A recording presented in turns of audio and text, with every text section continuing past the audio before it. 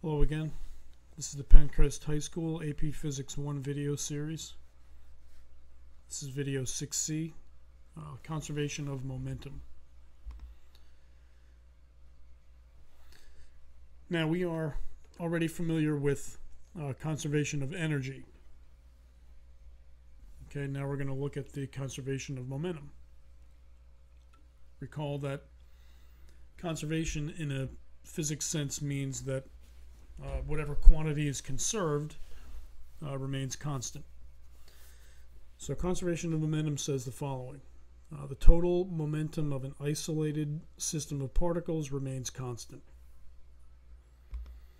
Written formulaically, very simply says P equals P prime. Now we need to clarify a few things. An isolated system means that there are no external forces acting on any objects in the system. The only forces acting are internal. That is, the objects exert forces on each other. So those are what we call internal forces.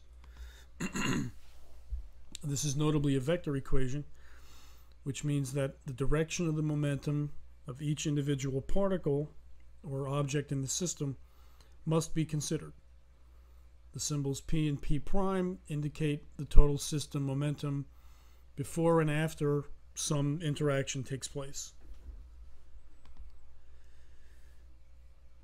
So 3, the total system momentum is the vector sum of all of the individual momentum vectors. This is not a big deal when we're dealing with one-dimensional motion, but it does get considerably more complicated when we get to 2 dimensions, which we'll see later on. The key thing is that it's a vector sum, so we have to take into account the directions. 4, in order to treat our systems as isolated, we usually refer to before and after the event or the interaction as right before and right after the interaction. This way we can avoid effects like friction on the surface or any other external effects. When we say P equals P prime, we mean the momentum of the system right before and the momentum of the system right after.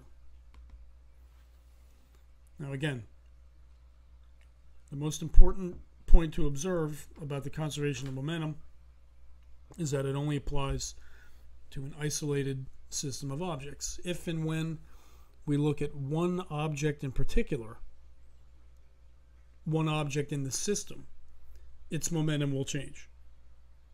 So this applies even if the object is part of an isolated system. When the objects interact, they will probably exert forces on each other. And as a result, their individual momentum vectors will change. But the total system momentum remains the same. The individual objects in the system can and will experience an impulse, and their momentum vectors will change. But the system momentum will not. It's a very key point to the conservation of momentum.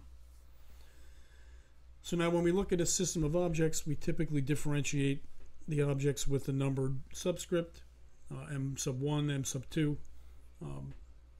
When we apply conservation of momentum, let's say we have 2 objects in the system, P equals P prime. So we have the left side of the equation indicates the momentum of the system before. We can see that m1 has its own momentum vector, m2 has its own momentum vector before the interaction takes place, and then m1 has its momentum vector after, and m2 has its momentum vector after. Notice the prime notation to indicate after. So if we break this thing down, the left side here, again, this is objects 1 and 2 before. Notice the vector symbols. This is objects 1 and 2 after. Again, notice the vector symbols. We do have to pay attention to the direction. Okay, we can note that V1 and V1 prime are not the same. This is object 1's velocity before. And then this is object 1's velocity after. There's v2, object 2 before, object 2 after. They are different. Okay?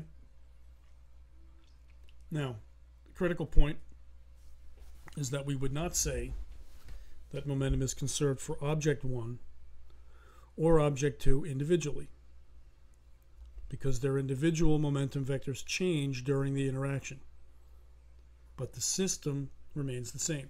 This P equals P prime with no subscript indicates the entire system.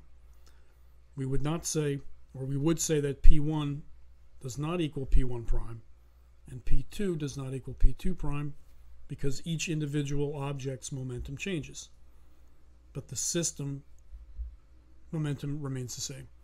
It is critical that you see the difference between this, this, and this.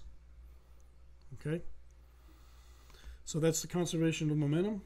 Next up, we'll take a look at one-dimensional collisions of various types, and then we'll move on to 2D. Until then, enjoy. See you again soon.